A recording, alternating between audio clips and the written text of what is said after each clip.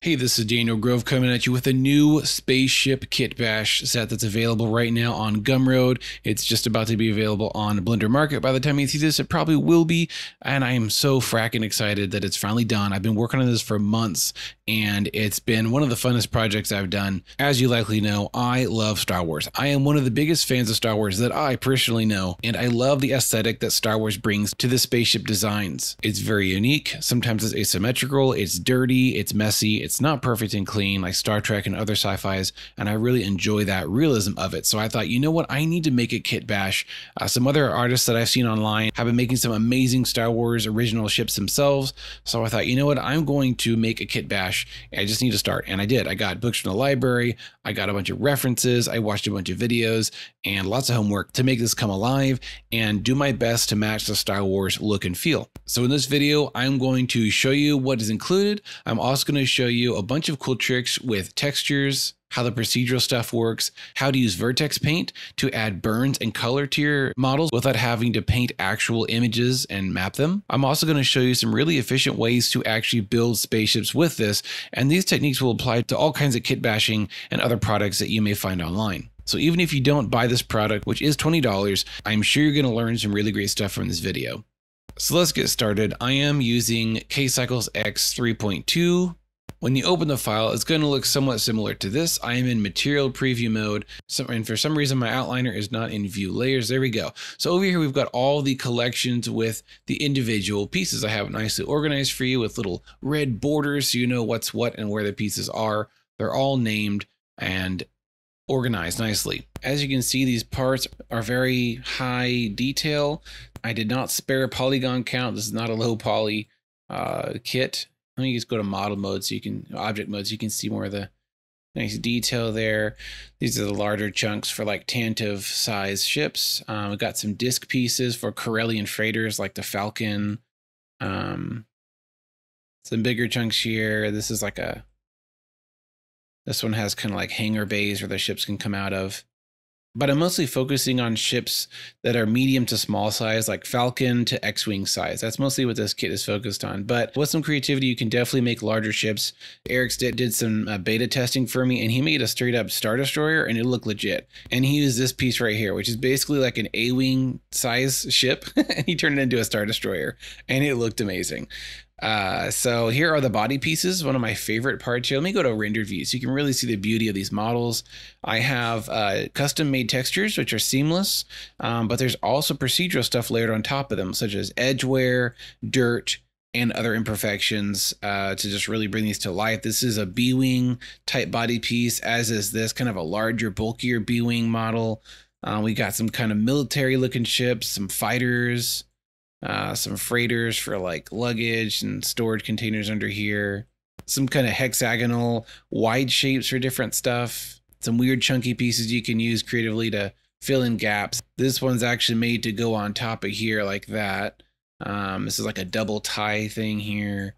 So lots of different pieces that you can mix and match. The cockpits are also really beautiful. I had a ton of fun making these. Lots of reference photos and experimentation here. Got some tie styled ones over here. This one's actually inspired by this snow speeder. Of course, I had to have some awesome weapons here for different types of ships. Some articulated guns and some stationary ones. You know I love my engines. Had to make some sweet engines here. These look like a bunch of pod racer engines because that's basically what they are. They're from large to small. These are modeled after all different scales and types of ships. And again, thanks to Erik Stitt, who did beta testing for me. He said, one thing you're missing is landing gear. I said, oh my gosh, you're right. We got to have some sweet landing gear. So I made a bunch of different sets here, from simple and small to really big and heavy duty complex stuff. These could definitely be animated if you do a little bit of rigging or hierarchy with the models, but I didn't really focus on that. I just wanted to make stationary landing gear if you want to make a landing scene for it, you know, on the ground already. I also made a whole bunch of sensor antennas, a few dishes, some sci-fi crates and tanks. Here's a bunch of different pipes that can fit all kinds of different angles. I'll show you how to snap these onto surfaces really easily later. And even though I already have a Star Wars greeble kit out there, which you can purchase for like $7, I think it is, I made some greebles for this set as well to decorate your ships with. But if you really want to add a bunch of delicious little greeble details, go check out my Galaxy Greebles kit out there. It's on Gumroad in Blender Market. We got some round hatches and some round pieces, some cylinders like walkways and tunnels, some big old chunky things I literally call chunks to fill in gaps and kind of build up a shape around your ship.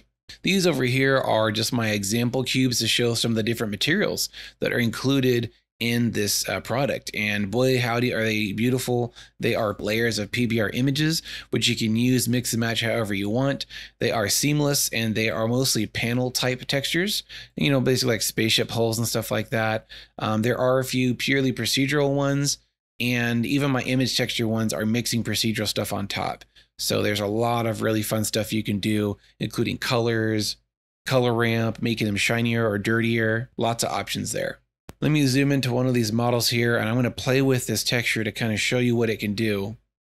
So I'm going to split my screen right there, get my shader window, and this is using the hull 1 material, which is the darker gray metal. The other one is the bright metal hull. You can, of course, change these to whatever you want. You can just easily switch it by selecting one of these here to replace it. But let me show you what this one does. So I'm going to zoom in here, and we've got a few different additions on top of the image texture. So first we've got the edging. So I have a custom DG edge detect node, which is part of my sci-fi shaders product. So I'm going to increase the size here, and you'll see the white shininess around the edges getting larger. Let me find a good edgy spot. There we go. Small and tight, large. We can add noise to it, or we take it away. Right now, this is no noise, but if we add noise, it essentially chops it up and makes it dirtier and more unpredictable. And I have a secondary layer of noise too to help further break that up. There we go. We got control over the scale. You got control over the scale of that noise too. So we can add kind of both of them in there to get like a nice broken edge. You can control how much edge there is. You can control how much texture is being added from the image node. We've got two vertex editions, vertex for black burn marks and a vertex edition for coloring. And I'll show you how to use those later. They're awesome. It's a great hack. So you don't actually have to paint image textures and map them and have a different image texture for each mesh. I'll get to it later. I've got the ambient occlusion, of course, which adds a little grit and darkness to the corners. A random value, which basically breaks up this mesh into separate faces and gives them a dark or light random value, just to add some more variation to, especially for larger holes. You don't want it to be all the same shade. Here's the node to add dirt, which is coming from a moose grave down here. You know, really lots of fine small marks, or you want to make them really big, make a small number like that. We've got a color ramp here to control what the noise is doing. I'm actually mixing between two different moose graves here. So let's do a mix to the other one. More gritty, a little bit softer. Somewhere near the middle is usually what I like to do. This noise also goes into the roughness, which controls the shiny areas, and you have mix options for that as well. So there's mixing for the color, you know, the surface base color, and there's mixers for the roughness. And I did label them. So add noise is going to add that noise to the roughness map. This one adds the texture to the roughness map. You can't quite see it here. If we got some light glancing off of it, you'd be able to see what's really happening. And we can also control the edge going to roughness too, which is cool. Some of these image textures are also going to the bump map, which is giving some kind of simulation of geometry and some nice edging. Let's turn that up a lot. See if we can find a nice mesh that shows us some detail from the bump. Let's go to this one. I'm going to turn my dirt down because I got a lot of dirt going on. Turn down the noise to the roughness and turn down the noise to color. There we go. So let's go back down to the bump. So no bump, all the way bump. And you can of course go above one too by typing in numbers, but that makes a little bit weird. And you'll see in the textures folder, there's the height maps, which are TIFF files. They're high quality TIFF files. So there's no artifacts and weird noise that you get with PNGs and JPEGs. I try to get the highest quality image for those height maps specifically so that they give you really good bump and clean geometry. There's also a hole 2, which is a variation of hole number 1. If you look through the nodes, you'll kind of pick up on where that is. And you can also pick a starting color, which is usually this very first node. So if you wanted to have, a solid color, you can do that. And then everything after that gets layered on top of it. Got a few different solid metal shaders here for different imperfect metals. And again, you can turn up and down this noise. It's totally customizable. Got a dark metal here. And then here's my panel textures that I have custom made. So I actually have a tutorial on how to make these panel textures. If you want to learn to do it yourself, it's really fun. But I made a bunch of really nice ones and have prepackaged them with this product. This one is really cool. It has a constant color ramp here, which allows you to decide how much of it gets the color that you pick. So you pick a color down here, and based on the threshold here, you can colorize it. You can even add a second one of this to add a, kind of like a contrary color. But I really like that red. I have a procedural solar panels shader, which is great for these tie wings over here. You can control the size of these cells, of course, and they're reflective, just like solar panels are, and it looks beautiful. Now, if you load up the file and you find that some of these ships are pink, that is because there are missing texture files. The way to fix that is first you have to download the textures zip file, move those files into a folder of your own on your hard drive. That is wherever you put textures. You maybe even label it, Daniel Grove Star Wars ship bash textures, and that's where they reside. And then you need to go up to File, External Data, Find Missing Files, and you locate to that folder. And like right here, this is what it should look like. And you just click Find Missing Files, and it'll go through all these folders and basically fix all the file links, all the file paths, and make everything work. So that's what pink means. It means a missing file path or a broken file path. Let's say you don't like how the textures look on a certain area, like it's maybe too detailed or not detailed enough. Super easy to fix that. Go to your UV editor, tab into edit mode on one of the meshes, and you can either select an area that you don't like this little surface panel. I'm going to grab a few of these. There. I'm going to press Control L to grab the whole thing.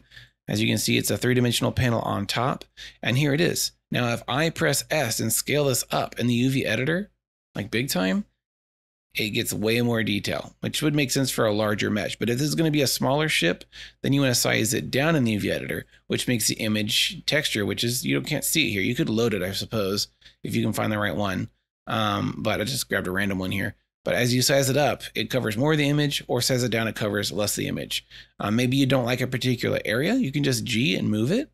See, I can slide it up or down, left and right, and just kind of almost randomize the texture and find a new area that I do like.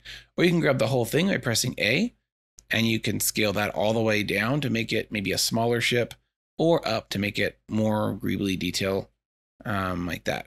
All right, let's talk about this vector painted burn marks and color. This is something that I literally discovered, and I'm first featuring it in this video, actually. I was gonna make a tutorial for it, but I just didn't have time. So if you look at these engines real closely, you may notice some beautifully burnt areas. That's not painted onto textures in the traditional way. These are painted using vertex paint. I'm sorry if I said vector earlier, I meant vertex. And I'll show you how I did that. So basically, vertex painting gives a painted value, I guess RGB or black and white value, to each vertex. And you can display that in the textures if you set up the nodes right. So what I did was, over here I have an attribute node set to COL, which is the name of the vertex painted layer, which is controlled here. Color attributes, COL is for the burn marks, and then COL.01 is for color. So let's say I want to paint some burn marks on here. I'm going to, with the object selected, go to vertex paint, and here we have a paintbrush. Turn the strength all the way up or down, whatever you want, and white will clean it up. Oh, you got to select the correct vertex paint over here. Now I can paint, look at that. This is the actual texture. This is what it's supposed to look like. Nice, clean, and white. It's literally called bright metal, I think. I'm cleaning up the edges, clean it up here. So I'm painting white onto these vertexes. It's being layered as, color data into the color, the base color here. It's being added by multiply, which means if I paint black, watch this, I can press X to flip-flop my colors just like in Photoshop. Thank you, Blender, for doing that, by the way. I appreciate the similar keyboard shortcuts.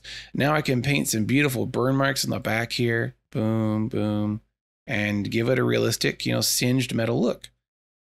because if there's high energy or ion or fire come out of this, you better believe there's going to be some burn mark. Now, the only con I found to this is that it's not high quality. As you can tell, each vertex is kind of like a pixel. Now, it's a soft pixel. You don't get any hard pixelization, but it's not very high quality. That looks actually pretty cool because I like streaks, but that's about as high quality as you can get with this mesh. If there's more vertices, if it's higher poly, you get better control because you have more vertex resolution to paint. But that's the only con to this. The pros are, I think, outweigh it because I don't have to have an image for every mesh. I'm not painting to an image. I don't have to save the images. It's all kind of stored as mesh data, I think, inside Blender for each mesh. So even though these engines are all using the same material and textures, these burn marks are unique to each mesh, which is awesome. I just love that. And for the Star Wars look, this is totally perfect. You can color things similarly. So let's move on to this engine over here. I really like this one. Kind of inspired by the Y-Wing engine slightly. And I don't know what's going on back here, but it sure looks awesome. So let's paint some actual color. So we need to select the vertex, and I actually have a mistake here. I need to fix this. I'm going to delete black, add one, call it COL.01. These are fine. I'm gonna make and this vertex paint is going to be used as actual color data layered as a color in the nodes up here. So let's get back into paint mode. And I'm going to grab a strong color. Let's do a bright blue. And I should be able to paint actual color in here. I just noticed the vertex color is turned down just in case. So I need to turn that up. There we go. I also realized I just turned that up on the gun basic material, which is only used for one part. So let me go to the whole material, which is most of the mesh here. Turn that up. There we go. This is what I've been painting the whole time. And as you can see, I have it turned down just in case there's weird stuff going on. So ignore that. I was probably just experimenting and forgot to turn it off. But we can unpaint it by using white, something with no saturation, or we can paint other colors. And again, it's kind of it's like a low poly painting mode. You don't have the resolution that you do with actual pixels, but it's good for if you want to paint solid chunks. You can grab individual connected faces and you can paint them that way. You can do that by grabbing a piece. So let's grab these back fins and you need to turn on this little guy up here. Paint mask, face selection, masking for painting. So turn that on, grab some of these faces. I'm going to hold shift and select a few of these. I'm going to press Control L to grab the whole connected faces. And now I'm good to paint. Look, if I just left click, I'm only painting these fins. It's not bleeding or leaking onto anything else. So that is really nice if you want to add some detailed pieces. Let's see what grabs if I do Control L on that. Ooh, cool. Let's make this one blue. Awesome. Nice and clean. Don't need to worry about mistakes. Let's see about this. Does that grab the whole thing? Yeah, I've got some individual fins. About this piece. Control L, by the way, is really handy. Grab this front dish here and just finish that blue. Grab this thing. Make it red. You get the idea. Then you turn off masking mode, and here you have these solid painted pieces, and that's great. Now this engine over here is driving me crazy. I'm going to unpaint this one by selecting it, going to vertex mode, make sure I'm on, make sure I've got the this one selected, which is for color, and I'm going to paint something with no saturation, so white or black should work. And there we go. Because this mesh has its own vertex paint data, I am essentially getting rid of the color that I didn't know I was painting, and there we go. Cool, cool, cool. Have fun with color schemes on your spaceships. All right, let's talk about asset browsing, and we'll get to building an actual ship, and I'll show you how I do that. When you put my blend file on your hard drive, I suggest that you make it a read-only file so you don't actually screw up any of the data in here. You won't be able to save it until you save a separate file, which you could name, you know, test or ship number 1 or Corellian test 3 or whatever. But I have screwed up original kit bash files before, and I really regretted it. The way you do that is you find your folder, find your file. This is the original file that you purchase and download. Right click on it, go to properties and turn on read only, apply, and OK. And now I can't save changes to this, right? It's locked, which is good. Okay, so the asset browser in Blender is great. It's a convenient way to drop stuff in and build things. If you like the asset browser, here's how to use it. You want to grab all your pieces. Oh, I'm still in vertex paint mode. Grab your pieces, and over here, if you press period, it'll show you the piece. If you have books here, that means it's marked as an asset. I marked all these pieces as assets already in the original file. So with the asset browser open, go to current file and go down to unassigned. This will show all the things that are not assigned a category, or sorry, a catalog over here. I have not figured out how to successfully transfer my organizational, choices here to a file that you download. For some reason, I just haven't figured out yet. So you're going to need to do this yourself. You can make your own category similar to mine, drop in the pieces into each catalog. They are well named, chunk, cockpit, engine. So that makes it really easy. You can use the search bar up here and just organize them however you want. And then you can drag and drop them like so, building your ship, putting stuff wherever you want it to begin building your ship. But if you're like me, when I use Kit Bash setups like this, I don't like to use this. I actually build from within the 3D viewport. So what I do is I may have a 3D viewport up here set to wireframe, and this will actually be looking at the pieces. So I can kind of grab from up here. This is sort of my asset browser. Maybe use 7 for above view. There we go. And then down here is where I'm actually doing the building. Let's delete this with a box select, letter B, and delete. And here is a really convenient way to build with this style. So first I'm going to press A to select everything, and G, Y, Y to move it up here. I want it out of the way of this center. This is 0, 0, 0 right here in the middle. If I press Shift C, it puts my 3D cursor in the middle. And this is where I'm going to actually build my ship. I like to use the 0 position as basically my central axis for my spaceship. I'll show you what I mean. So I'm going to pick a few pieces here real quick, and I'm going to put them in the middle, and I'll start building. I'm going to speed this part up a little bit. Okay, once I've selected all my pieces holding Shift, I'm going to press Shift D to duplicate these. Now they're all up here, which is good. I'm leaving the originals there. These are my new copies that I'm going to play with. I can model these and change them, and they won't mess with the originals. And now here's a great trick. Watch this. If I press Alt G, it resets G, which is location, right? Or the move tool is G. So now they're all in the middle. If I press period, these are all the pieces stacked on top of each other. And now I'm going to click on these, and I'm just going to drag them out and kind of spread them out to where I want them, out of the way, out of the center area. There we go. I do want this to be in the middle. So select it again in Alt G or Option G on Mac.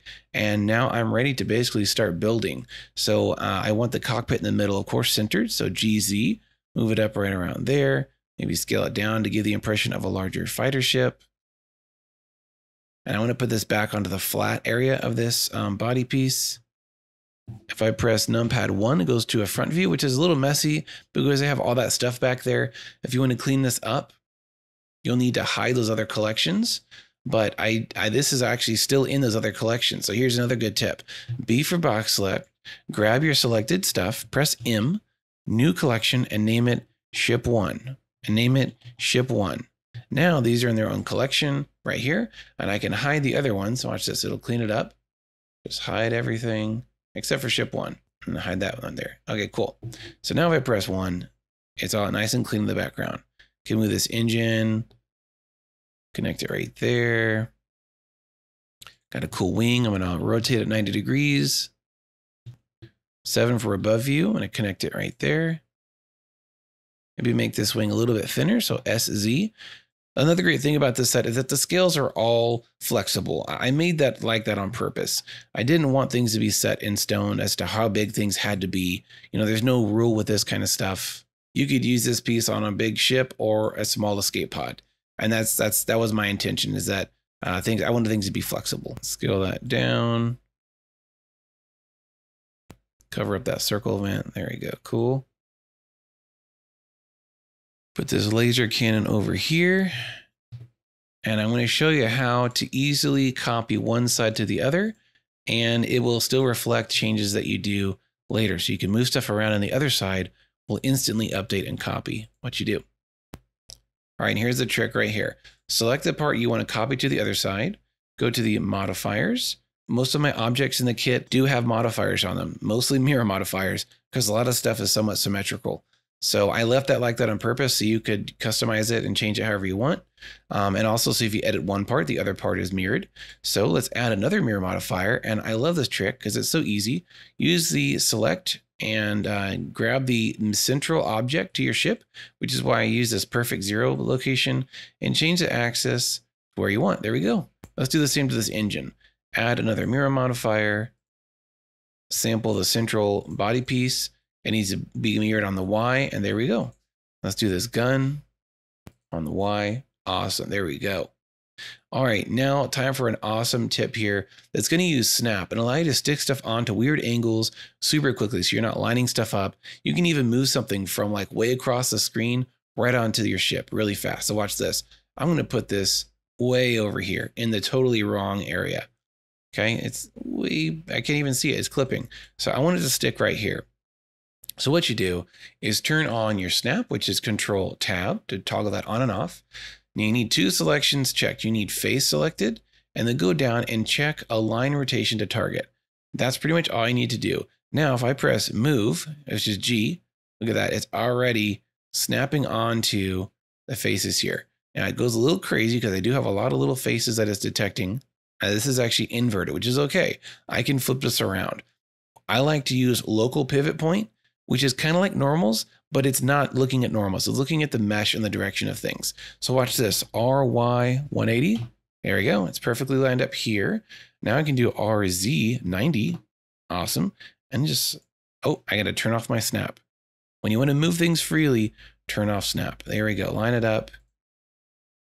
And it is perfectly on that face. You can sink it in a little bit if you want. Make it more subtle.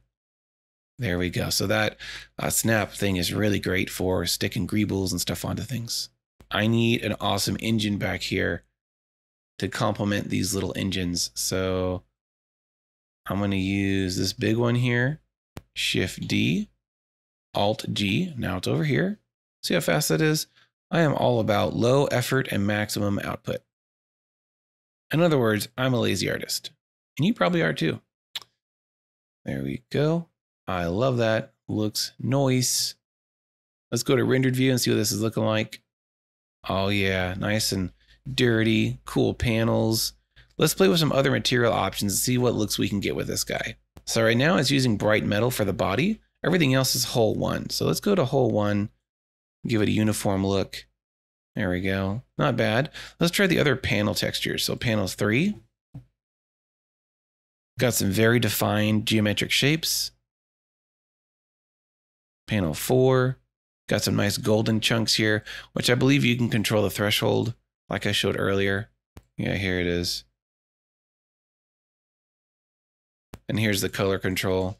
It's nice and subtle right now. It's not like super in your face color.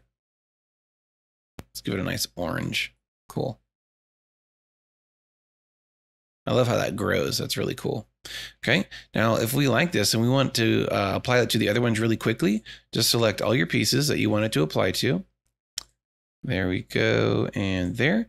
And then lastly, select the one that has the material you want. See how this is brighter orange? That means this is your active object, and these are just, also selected, but this is your active one. Now press Control L for link and select link materials. And voila, they all have the same material. Now, like I said earlier, if one of them has too much high detail, like this has it's a little bit busy, I'm gonna make that a little simpler. So tab and edit, press A for all, shrink those down, and maybe move it. I do want some color. Let's see what happens if I turn this at a 45. Oh, it's not exactly a 45. So let's go to an above view for 7. Rotate it just freestyle. There we go. Oh, that's cool. That gives a great sense of style. And I did not mirror this. Tisk. Modifiers, mirror. Sample the central object. You can sample any object as long as it's in the middle, or it'll be, sticking out weird. Cool. I'm going to rotate this up on the motor. So watch this. I'm going to move the origin point. You're getting way more than you bargained out of this video. Origin point to the center of the motor. Turn that off. R. Oh yeah. And now watch this. We can not only mirror on the Y, but also the Z. Oh, that's great. I think there's an Old Republic fighter that looks like this, similar to this. You can move this back a little bit, sticking off the edge. Or maybe I just didn't have it down enough. Okay, once I make a ship, if I have a scene with a bunch of ships in them, here's a nice tip. I like to use an empty to control where it is. So Shift A, with my 3D cursor in the middle, which it is, Shift A, empty, and make a circle, and then size it up to basically encompass the size of the ship. Like that. And we don't have to be outside the ship. And you can move it to wherever you want, but kind of in the central, central point of gravity here. Now, with this selected, press B for box select, select everything else, and then Control P, enter. Now everything is parented to this nice, easy to grab circle. I can rotate this for animation. I can move it, keyframe it, all that stuff. And if I want to reset, I can press Alt G, Alt R to reset. If you have any weird rotation, Alt R resets rotation. And that makes it super easy. Make sure to move this to that collection of ship 1. Any new pieces we may have added, like that back engine piece, is still in the engine collection. I want it to be in the ship 1 collection. So just B, box select everything, M, ship 1. There we go. Now I can turn all these other collections off of the render, right? Turn off engines.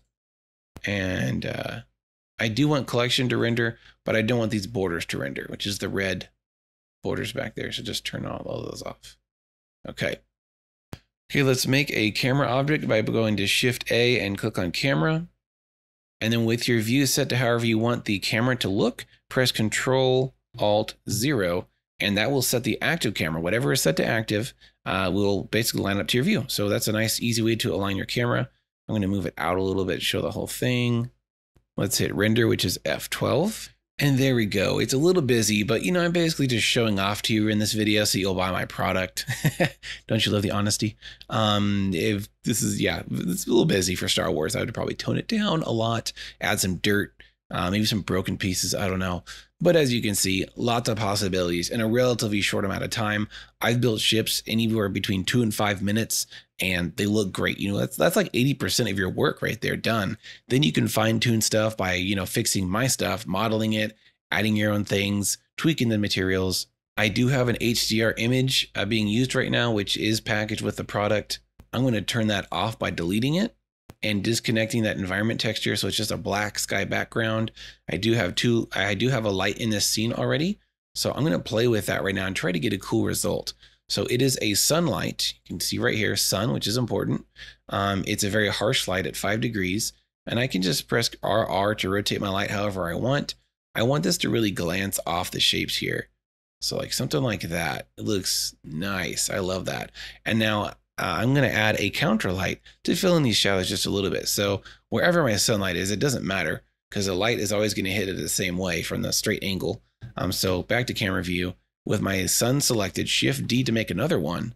Let's give it a little color. So blue and then RR. And now we can look at this. We can add sort of a counter, color cast, maybe from a planet or a star or an explosion. Don't make it too strong because it can be distracting. And it's slightly unrealistic unless you have something in space that's truly emitting light, like a planet or a bright energy source like an engine. But with a little bit of rim lighting like this, can be pretty nice. And I usually turn it down and lower than the main sunlight. So right now the blue light's at 4. My sunlight is at 10. I'm going to make it a little bit wider. So from 5 degrees up to maybe 20 degrees, it fills in a little bit more. So this is before. There you go. Much more cinematic. You just need some camera shake, have this thing fly past the camera, bunch of laser bolts flying everywhere in a crap ton of motion blur, and it'll look like a scene from a new Star Wars movie. So there you have it. I hope you guys are interested in this type of product. I hope you get it and have tons of fun with it. And please, pretty please, with a cherry on top, send me your gosh darn renders. I love seeing what people make with my products. It always intrigues me, and I always find myself saying, I never thought of using it that way. So if you have any questions in the comments down below, please ask. If you get the product and you have any suggestions, or if you find something that's wrong or broken, which is definitely highly likely, just write me and say, hey, I noticed this problem. I will do my best to fix it and update it for you. Thanks again for watching this video. Please subscribe and have a great week.